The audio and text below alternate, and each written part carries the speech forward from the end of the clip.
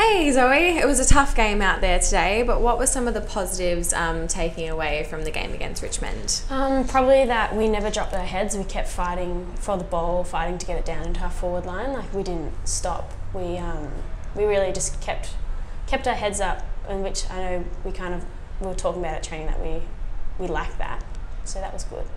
This was your debut game today for Williamstown Football Club. How does it feel coming from the Calder Cannons?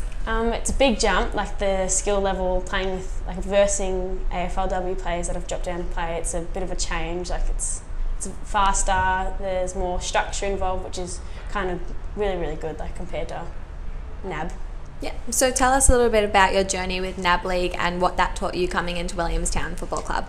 It was very, like, the culture. It taught us about how you're not just playing footy, like, you're there to also, like, meet other people from different backgrounds, and taught us a lot about how to welcome people and, like, the respect and how to act in a professional environment. So that was good.